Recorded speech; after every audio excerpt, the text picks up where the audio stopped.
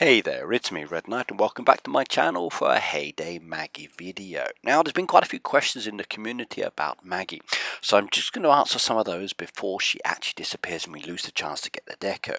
Now, first of all, this is a capsule event. Now, the item in the capsule is the paintbrush. Now, you don't actually get the paintbrush, it's just an image. The key focus within the actual game itself is to change all of our house trucks and roadside stall designs so they look like Greg's, which is the birthday theme design. Now, if you go back to your farm as an example, you'll notice that there is no design there. You'll look around and you think, okay, how do I do this? Well, you've got to go to Maggie. Now, when you go to Maggie and you look in the collection book, you'll see that there's those pre-existing designs ready there waiting for us. So Maggie will then come. If she's not there, don't worry, just tap on the house if you haven't already done so by now. And then basically those designs should pop up with an option. You've got the three tabs at the top there, which is what you're actually looking at. So once Maggie's actually there, or you just go to your house, you'll see the tabs will be highlighted like this, and then there will be the three styles. Now what you need to do is literally just tap on each of the styles that you want to install from this book. Now it does tell you that once you install these styles you can't change it, but don't worry about that. It's actually not true, and I'll show you at the end of the video that if you don't want to keep this design, you can actually revert it back to another one once you've actually purchased it. Now, I don't like to change my designs that often, especially for themes, but when Maggie does come every time, I tend to buy new designs because I like to complete my book. So here you can see me buying all of the designs that are necessary. Now, I'm lucky with this farm, I have all the resources. With my other farms, I don't necessarily have the resources. I might be a few diamonds short, but that's not a problem. I can do mining activities, I can do the events that give diamonds, I can look in some of the chests both on my farm or in the actual town area. Maybe some of the thresholds for the activities that we're doing, like this beautiful town event, will give me diamonds as well, thus allowing me to purchase these designs.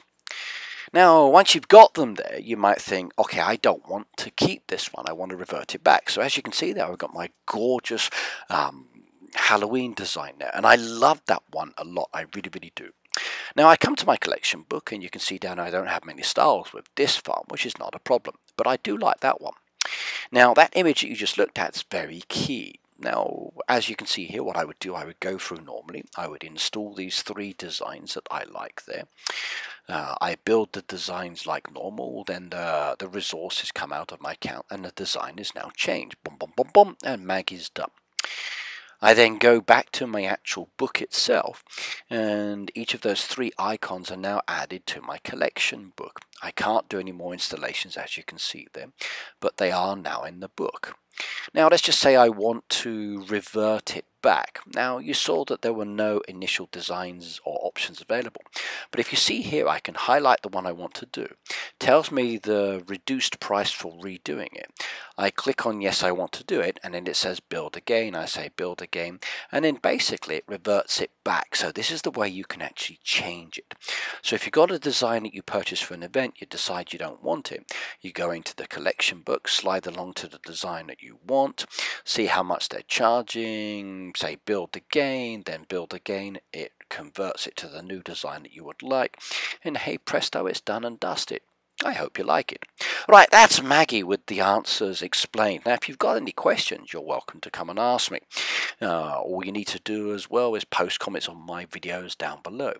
Now, as you know, I am a content creator as per some of the other creators. If you want to use my code, please do so. It's R3DKNIGHTs. It's also my 50th birthday coming up very soon in July, so why not send me a beautiful postcard or even a birthday card? You don't have to send me a present, but it would be nice to see something from you.